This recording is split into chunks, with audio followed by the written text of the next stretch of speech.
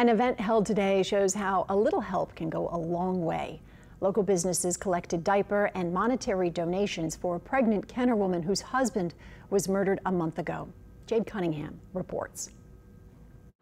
People have been stopping by at this Zia's in Kenner, dropping off boxes and boxes of diapers as well as other items. By about 2 this afternoon, around 100 packages of diapers have been donated. The goal was to collect as much as they could to try and help Devonna Tibbet, a pregnant mom and widow whose husband was shot execution style while working at a Shell gas station off Williams. It was in November when 2 men came into the store demanding money, and before they left, one shot the husband, Abdelgadir Silla, in the chest.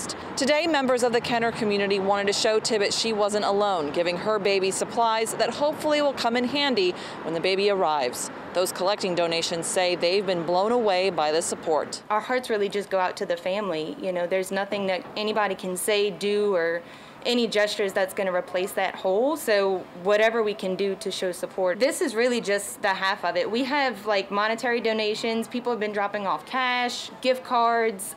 You know, they've been asking for furniture and things like that if we needed it.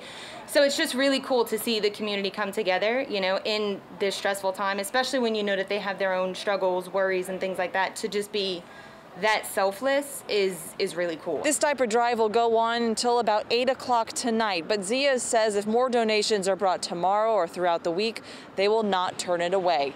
In Kenner, Jay Cunningham, Eyewitness News.